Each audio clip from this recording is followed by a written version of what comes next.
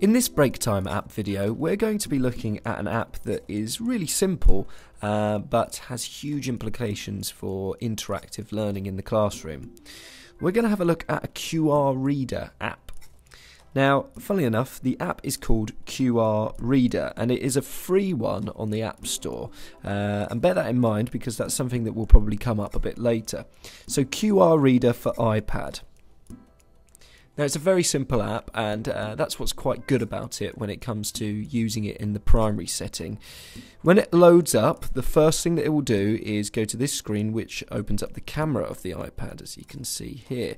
I can tap on the screen to focus the camera and that's about it really.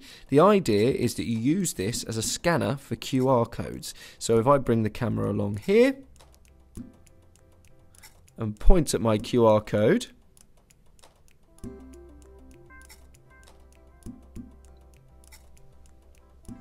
it will recognise that code and it will take me to a website in this case. As you can see here, this takes me to the BBC Bite Size website where I can learn about range. So it could be as a teacher you're creating these QR codes and distributing them around the classroom so that children can independently learn about things or in fact top up their learning if they need to. So that's one way of using QR Reader, just a simple QR scanner using the camera. I should point out at this point, before we go any further, that when you do scan things on this particular app, it will bring you to the web page and you will also have some adverts along the bottom. Now this is something to bear in mind if you're going for the free version, or any free version I suppose of many apps, is that you will have adverts and that's something that you'll have to manage in the classroom. Now if I hit the back button at the top left here, this will take me back to my QR code scanner screen. And I'm just going to show you some of the other features. So if I go to the top left and go to these three bars, this will bring me down a drop-down list of all of the things that I can do with this particular app. So I've got the scanner itself, and that's the screen that we've just been using. I've then got history. So this stores everything that I've scanned. So if I go here, it'll show me all of the websites that I've been sent to by using a QR code reader, which is quite useful. We come back here, the next one down is Creator. Now we're going to have a look at that in a second. It's probably the most important one. Scan and share is one way of scanning something and then sending a QR code to somebody else. And the settings are pretty obvious. That's to help you change what's actually going on the particular app and something to explore. And the help guide is obviously there if you need it. Now we're going to spend some time looking at the Creator.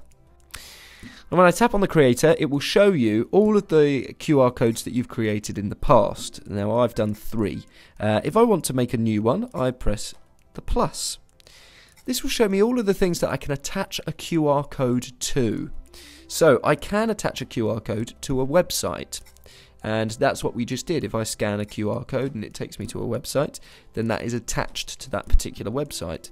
I can do it to a phone number. So this is more for iPhones and things like that, where you would scan a QR code and it automatically rings someone. Not so useful in the classroom.